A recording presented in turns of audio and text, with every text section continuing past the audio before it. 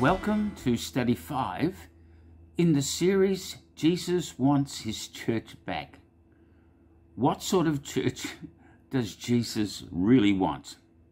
Well, in study number 5, we're going to look at the clergy-laity divide or a kingdom of priests. What sort of church does Jesus want? You know, the pressure is rising against the church on many fronts. Intellectuals accuse us of mental incapacity. Humanists accuse us of moral hypocrisy and a narrow-mindedness. We are being condemned as intolerant and a danger to coherent human existence. We're in danger of extinction. How will we respond to these pressures?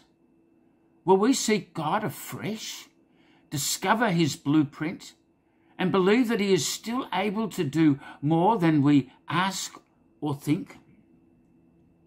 We could ask some serious questions. Were first century apostolic ministries mobilizing an all saints ministry team or building a clerical hierarchy? Now we could note Paul's first warning to the Ephesian church in 60 AD. It's recorded in Acts chapter 20 and verse 29. And Paul said, "For I know this, that after my departure, savage wolves," now this is an external attack, "will come in among you, not sparing the flock." Now wolves, we know, are ministries bringing falsehoods and bringing about destruction in the faith of believers. And in Matthew 7:15, Jesus said, "Watch out for false prophets. They come to you in sheep's clothing, but inwardly they are ferocious wolves." In 2 Corinthians 11:13-15, we see Paul's description. "Such people are false apostles, deceitful workers, masquerading as apostles of Christ, and no wonder. For Satan himself masquerades as an angel of light. It is not surprising then if his servants also masquerade as servants of unrighteousness." See, there's an external attack. Wolves, deceitful workers, legalistic Jews, and they are attacking the church from outside. The church which is gathered around Christ and which was advancing and preaching the gospel was now facing the attack of these savage wolves that were coming from outside. The Ephesian church succeeded in rejecting the wolves, and Jesus praised them for this in Revelation 2 and verse 2. "I know your works, your labor, your patience, and that you cannot bear those who are evil. And you have tested those who say they are apostles and are not, and have found them liars." However, the Ephesian church failed the internal attack because they left their first love.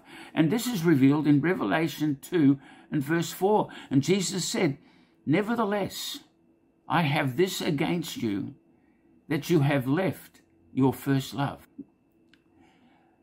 Paul's second warning, also in the same chapter in Acts chapter 20 and verse 30, around the year 60 AD, and this second attack came from within the church, from amongst the leaders. "Also from among yourselves," so this is an internal attack, "men will rise up speaking perverse things to draw away the disciples after themselves."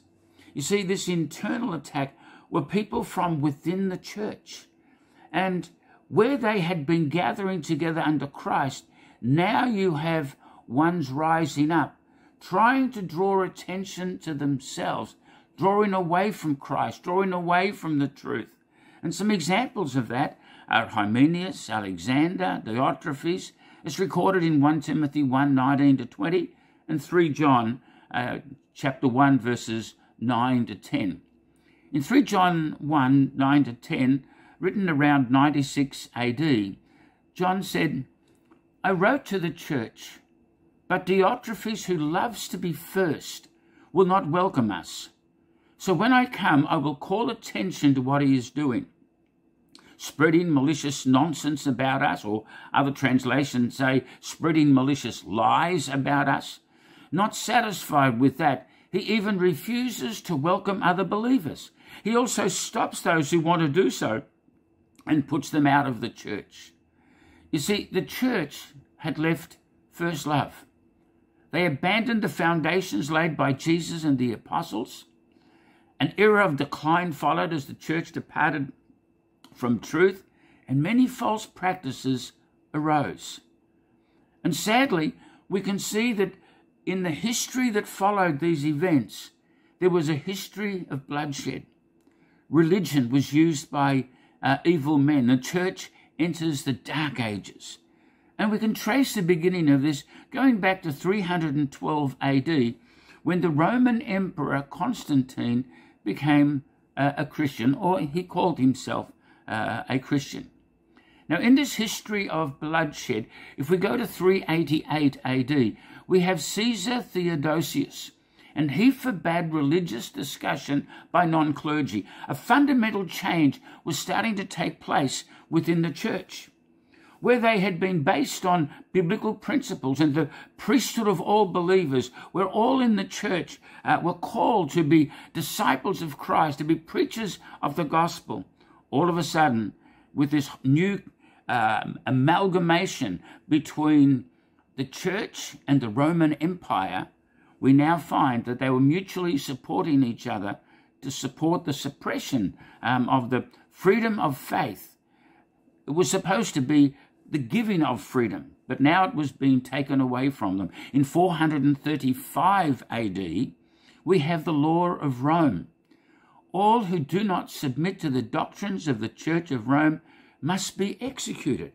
That the church was becoming tyrannical in its marriage to the Roman Empire. From 590 to 604 AD, we have Pope Gregory I, and he forbade the reading of the Bible by non-clergy. Well, today we try to encourage people to read the Bible, have a Bible, study the Bible, know the Word of God for yourself. But the church, in wanting to control religion, forbade the reading of the Bible. In 1231 AD, Pope Gregory IX established the Inquisition to eliminate evangelical Christians and Jews. And the Inquisition continued into the 1800s. But in 1517 AD, a massive change took place. It was called the Reformation. Now, the Reformation and Martin Luther and the 95 Theses that he nailed to the church door in Wittenberg was the beginning of the restoration of biblical Christianity. It didn't happen overnight. It wasn't just one event, but it was happening step by step. And God wants to bring about the full restoration of truth within the church. In 1525, there was a movement called the Anabaptists. They believed that baptism was only for those who have repented and believed in Jesus Christ as their Lord and Saviour.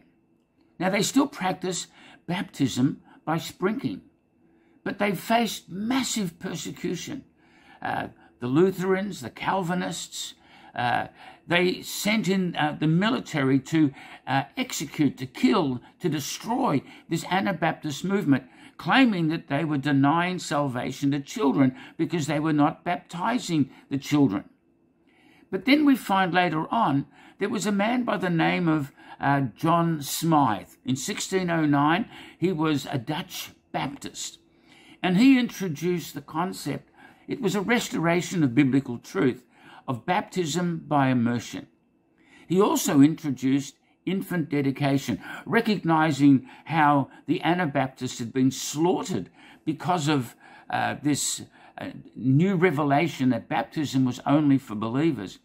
Apart from introducing immersion into the baptismal process, he also made a way for the children to be accepted by having them dedicated. He took a few examples from the scriptures, even though this was not the normal practice of the early church.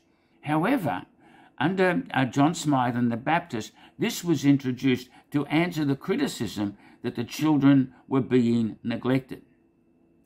In 1738, we have another step in restoration, and this was the holiness movement, led by the Wesley brothers and George Whitefield, the English holiness preachers, Charles Wesley, John Wesley, George Whitefield. These were mighty men of God, preaching holiness and righteousness, no longer the hypocrisy and the religious standards that existed in the Byzantine Roman Empire and the Catholic Church at the time. They wanted a restoration of biblical truth and righteousness within the church. And what came out of that movement was another movement, and it was the movement of modern missions. And from 1788 through to 1834, we have the history of modern missions beginning with William Carey, Hudson Taylor. Now, Carey, he was in India from 1793 to 1834, and he's known as the father of modern missions. Hudson Taylor, from 1832 to 1904, preached the gospel and founded the China Inland Mission. In the same period of time, in countries like Indonesia, we have evangelical missions from 1810 through to 1942. We have them coming in and bringing the gospel to the Bataks of Sumatra, the Manadonese in North Sulawesi, to the Poso people of Central Sulawesi, to the Torajan tribes in South Sulawesi, and many other parts of Indonesia, as this evangelical movement was being restored within the church, a restoration of the preaching of the Great Commission. In 1804, we could have what we could call the first of the Great Restoration movements. And this was led by Thomas Campbell, Alexander Campbell, Barton Stone. Now, these men ended up starting the Churches of Christ, but that wasn't their intention. What they wanted to do was to mobilize the church into unity so that in every city, every community, the church was united. The believers had a commitment and a compassion to preach the gospel and to see the restoration of truth. They desired the restoration of simple New Testament Christianity, love, faith, elderships, priesthood of all believers, unity in one body of Christ. Following that movement, there was what is known as the Great Pentecostal Revival. Some trace this back to Azusa Street in 1905, 1906, but actually it began a few years before that. On the 31st of December 1900, we have the restoration of the baptism of the Holy Spirit in Topeka, Kansas, in the USA. A Bible school student by the name of Agnes Osman, she was attending the Bible school, and they'd been praying and fasting that as they were entering into a new century, into the 20th century, that they would experience the outpouring of the Holy Spirit as it had been in the book of Acts. They had prayed and fasted, and still nothing was happening. But on that evening, Agnes Osman came to her pastor, Charles Parham, who was also leading that Bible school, and she said, I read in the Bible where it says that they laid hands on the people and they received the baptism of the Holy Spirit. Would you lay hands on me that I might be filled with the Holy Spirit? He did, and a great restoration took place. In 1948, following the outpouring of the Holy Spirit and the Pentecostal revival, came the Latter Rain Revival. This was in North Battleford, Canada, and at the Sharon Bible College, they experienced this mighty outpouring of the Spirit of God. It was led by George Horton, and they had this whole new concept or revelation and experience of singing in the Spirit. It was singing the new song, being as a congregation, being led by the Holy Spirit and worshiping and singing psalms unto God, being led by the Holy Spirit. They also believed in the perfection of the church, that God would raise up a perfect, glorious church in the last days that would bring a mighty revival. They began practicing the laying on of hands for the healing of the sick, for dedication, for the impartation of the baptism of the Holy Spirit, for ordination. And they began to teach a principle of multiple leadership rather than one-man leadership. They also emphasized the need of the restoration of all 5 ministries: apostles, prophets, evangelists, pastors, and teachers. In the 1960s, we have the charismatic renewal. This was a new movement, and some of the forerunners, or some of the most prominent and well-known leaders, were ones like Dennis Bennett, Derek Prince, and they really emphasized the restoration of the gifts of the Holy Spirit, one body of Christ, a global outpouring of the Holy Spirit on all churches, on all denominations. And then followed out of that movement, the 1970s and 1980s, and these restoration movements, we have the 1040 window movement, also known as the AD 2000 movement. And they began to preach that there's a window in the world of unreached people, where 90% of the unreached people of the world live, and we needed to focus on this region. Then during the 1970s and 80s restoration movement, there's AD 2000 movement from 1980 through to 2000. We also have the restoration of apostolic and prophetic ministries. Not just pastors, teachers, and evangelists, but apostles and prophets need to be restored to the church. We found that churches began to see that if we're going to have a royal priesthood, a priesthood of all believers, there needed to be an expression where all members of the church could become active. And this, of course, was happening in small groups: house groups, home groups, prayer cells, cell groups, life groups, all different kinds of names. But the church was not just meeting on Sundays, but in small groups, 2s and 3s, 10s and 20s, where they could get together and share, and every one of them could be involved in the functioning and the ministry of the church. And along with this came a vision of a united body of Christ, so important in the life of the church. In Revelation 2 and verse 5, Jesus gave a challenge to the church. Remember, therefore, from where you have fallen.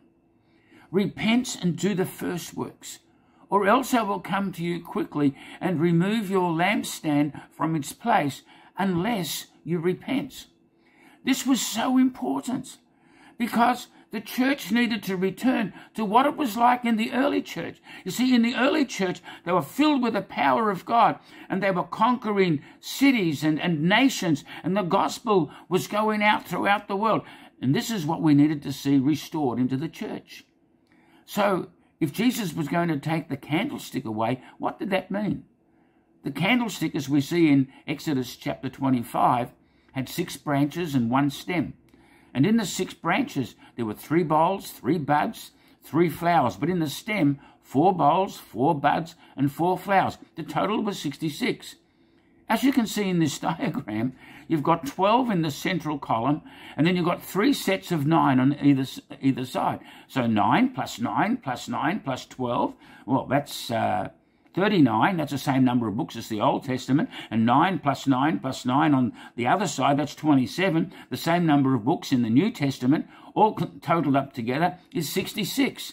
The Bible. And as it says in Psalm 119 and verse 105, your word is a light unto my feet, a lamp unto my path. It was a revelation of God's word. And if they were going to lose that, wow, what a tragedy if the church was to lose the power of the word of God. Well, as we mentioned, this decline stopped in 1517 with Martin Luther. Martin Luther began a restoration. But as we look at this diagram, we can see what happened from the early parts of the church. In 30 AD, Christ was crucified, the Holy Spirit was poured out. And then we can see 64 AD, Paul was killed, 65 AD, Peter was killed, around 100 AD, John died. And in that period of time, the church had left eldership as the leadership model of the church, the fivefold ministries, as apostles, prophets, evangelists, pastors, and teachers. Speaking in tongues began to decline. New songs, singing in the Spirit, began to be abandoned. The church as a royal priesthood, a kingdom of priests, was under threat, and the authority of the Bible was being undermined. And the church in this period of time, from the time of the cross coming down to the time of Martin Luther, the church began to practice a priestly tribe, no longer a kingdom of priests where everyone was a king and a priest unto God, but a priestly tribe, going back to the old legalistic system of the law, the tribe of Levi, a tribe of priests, today called the pastors or the clergy, a hierarchy, a papal system. Instead of apostles, prophets, evangelists, pastors, and teachers, we now had the Pope, cardinals, archbishops, bishops, and priests. Instead of baptism by immersion for believers, we now had infant baptism by sprinkling. A sacramental system was introduced, 7 different sacraments that were necessary for a person's salvation. This was a form of religious control.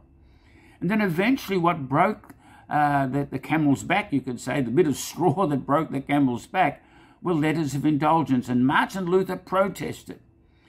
And in all, he protested 95 doctrines that had been introduced into the church. And in 1517, Martin Luther began the Reformation. And the Reformation began a process of restoration, as you can see in this diagram. In 1521, we had the restoration of believers' baptism with the Anabaptists. In the 1700s, we had the holiness movements. In the 1800s, we had the New Testament church and Matthew 28, the Great Commission, being restored, and the mission movements beginning to come to the fore. In 1900, the restoration of the baptism of the Holy Spirit. 1948, the restoration of many truths in the Latter Rain revival. The 1960s with a charismatic renewal, with the gifts of the Spirit and an emphasis on the unity of the body of Christ. In the 1980s, the apostolic and prophetic movements. And today in, it's 2021, we have the restoration continues. So from 2020, 2021, going on to 2030, we believe that there's going to be a great restoration of mighty truths in the, that have been forecast and prophesied in the Bible. In Acts 3:21, Peter said that Jesus must remain in heaven until the time comes for God to restore everything, as he promised long ago through his holy prophets. In Joel 2:25, after a time of devastation in Israel, the Lord prophesied, I will restore to you the years that the swarming locust has eaten. And we believe that that process is also happening today. God is restoring what has been lost. The royal priesthood is being restored, and it's a movement, it's an all saints movement, where every believer is active. Every believer needs to find their place, talents, gifts, and special function. Every person is important. All are important. In Proverbs 6:6-8, we can see how a body, now this is just ants, but it's mentioned as an example in the Bible. Go to the ant, you sluggard. Consider her ways and be wise, which having no captain, overseer, or ruler, provides her supplies in the summer and gathers her food in the harvest. Every ant was important. And so in the body of Christ, everyone has an important role or function to fulfill. No spectators in the body of Christ. In 1 Corinthians 12:7-11, it says the manifestation of the Spirit is given to each one for the profit of all. But one and the same Spirit works all these things, distributing to each one individually as he wills. Everyone has a gift, a talent, a calling. None of us are called to be observers or spectators. We're all called to be active participants. In 1 Peter 2:9, Peter said, you are a chosen generation, a royal priesthood, a holy nation, his own special people, that you may proclaim the praises of him who called you out of darkness into his marvelous light. Yes, we are called to be a priesthood of all believers. Israel was given the opportunity to be a priesthood of all believers, a kingdom of priests. They had this opportunity and they missed this opportunity. They missed the opportunity to be what God wanted them to be. They were offered the opportunity to become a kingdom of priests where every person would be a priest and a king. This was the divine answer to the pastoral problem faced by Moses of having to counsel 3 million people, for all could counsel one-on-one. You see, this was a big problem because Moses was the only person who had met with God. So everybody wanted to come to Moses to get the solution to their problem. But the problem was Jethro came along and he offered an advice that was not according to God's will, plan, or purpose. You see, Jethro was a Midianite idol-worshipping priest. And after they accepted his advice, Israel reaped that seed, becoming idol worshippers and losing the amazing opportunity to become a royal priesthood, and in its place, a tribe of priests. Now, this tragedy happened in Exodus chapter 19 through to Exodus chapter 32. And in Exodus 19, verses 5 and 6, here is what God offered. Now, therefore, if you will indeed obey my voice and keep my covenant, then you shall be a special treasure to me above all people. For all the earth is mine, and you shall be to me a kingdom of priests and a holy nation. Not a tribe of priests, a kingdom of priests. That's what God was offering. Now, Moses had experienced the call and anointing to be a prophet, a priest, and a king. Now, it was God's purpose that all the nation of Israel should also experience this prophetic, kingly, and priestly anointing and to be a royal priesthood. You see, one Moses was able to deliver 3 million people because he had that anointing. And now God wanted the 3 million people to have that same anointing. But what happened? Why was there such a disaster? Why did Israel become a nation of idol worshippers? Well, as we mentioned, the whole thing about Jethro, that was a terrible problem.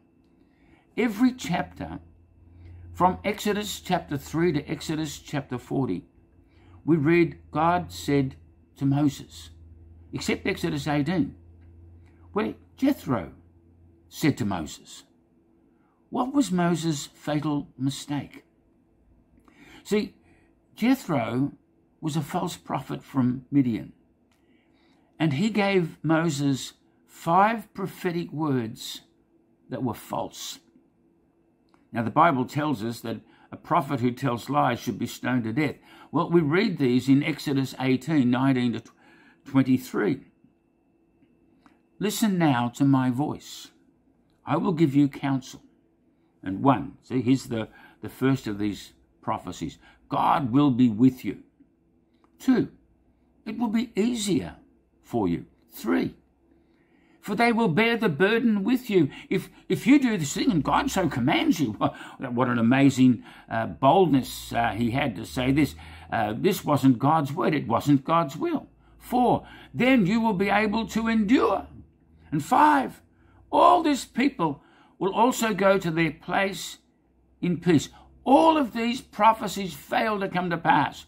Jethro was a false prophet, and he was leading the people into idolatry. He himself was an idol-worshipping Midian priest. His prophecies were lies.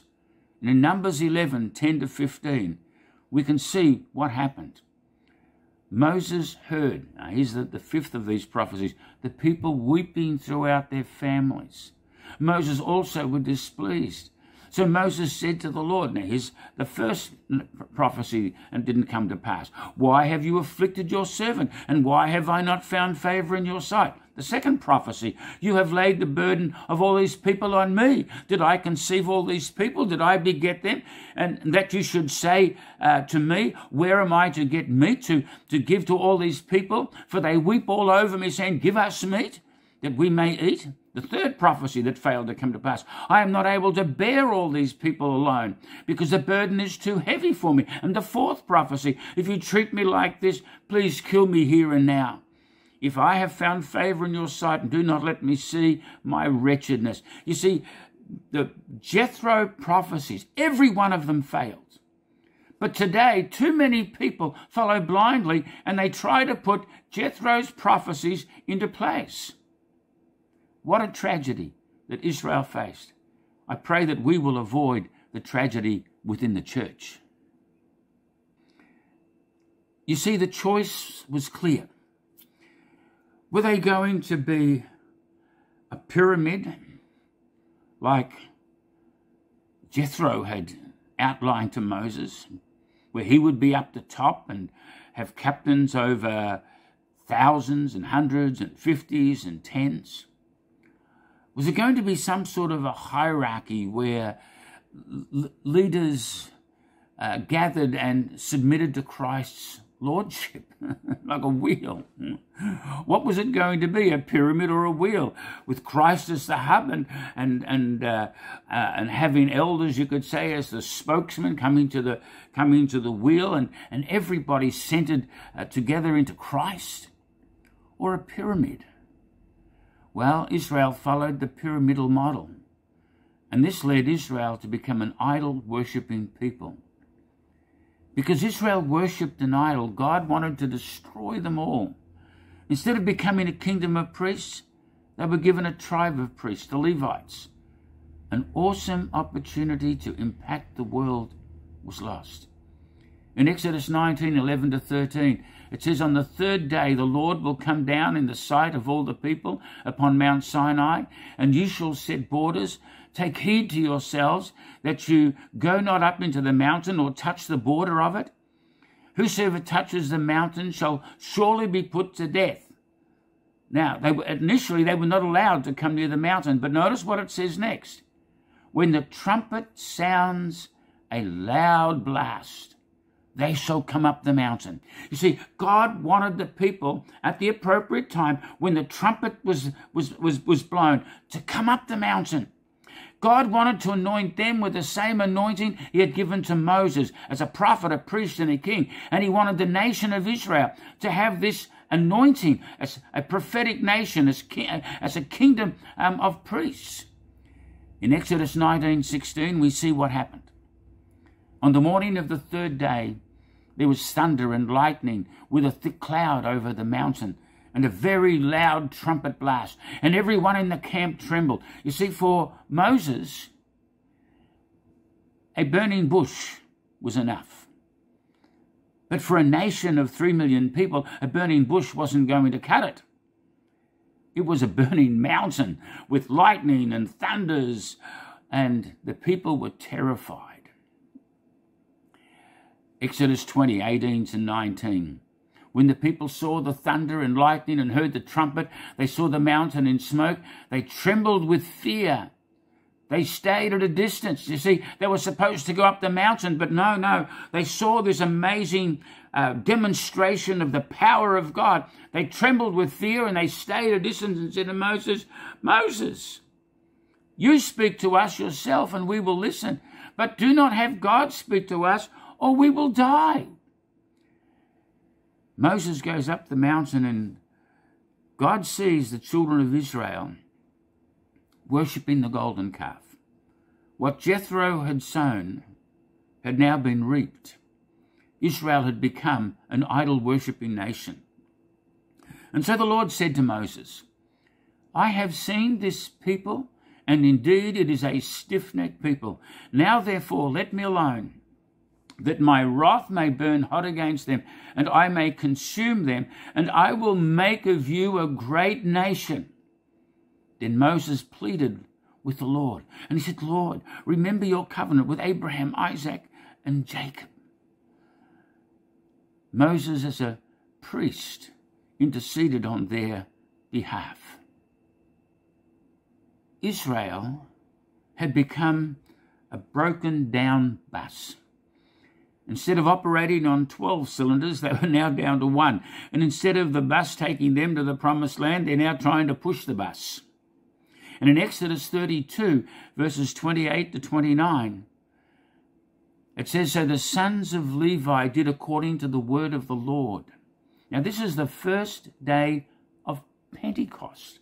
The first Pentecost in the Bible. And it was on Mount Sinai, 3 months after the Passover. Just like in the New Testament, Pentecost, 50 days, 3 months after on the third month after Passover. But in the Old Testament, about 3,000 men of the people fell that day. Then Moses said to the Levites, consecrate yourselves today to the Lord. Now, when we compare Acts 2:41 on the day of Pentecost, then those who gladly received his word were baptized, and that day about 3,000 souls were added to them. Under law, 3,000 were slain. Under grace, 3,000 were saved. Which one would you prefer, law or grace? In 1 Peter 2 and verse 9, the call came out. You are a chosen generation. You see, the same opportunity that was given to Israel all those years ago was now being given to the church. You are a chosen generation, a royal priesthood, a holy nation, his own special people, that you may proclaim the praises of him who called you out of darkness into his marvelous light. What sort of a system does God want? What does Jesus want in his church? Does he want a pyramidal hierarchy where only a select few are able to minister to the Lord and everybody else just accepts what is being said? They are called the laity, the uneducated, the followers. Or does God want us to be an active hive, like ants or bees, where everyone is active, everyone has a part, everyone has a gift? And God is calling the church today to be a kingdom of priests. And as we continue in this series, we're going to dig into this a bit more, because Jesus said, I want my church back. Jesus said, I will build my church. In Revelation 1-3, we certainly made a mess of the church. But in 4 and 5, he's given to us the pattern of the church that he wants, a Christ-centered church, a Great Commission church, a worshiping church, a kingdom of priests church, a church that will fully understand the mysteries of the end times. Let's study this subject more. Let's pray about this and say, Jesus, what sort of church do you want in this 21st century to be able to make the impact of reaching the nations that's upon your heart? Father, I pray that you would let your Holy Spirit open our hearts and minds, that we might receive what it is that's on your heart. In Jesus' name we pray. Amen.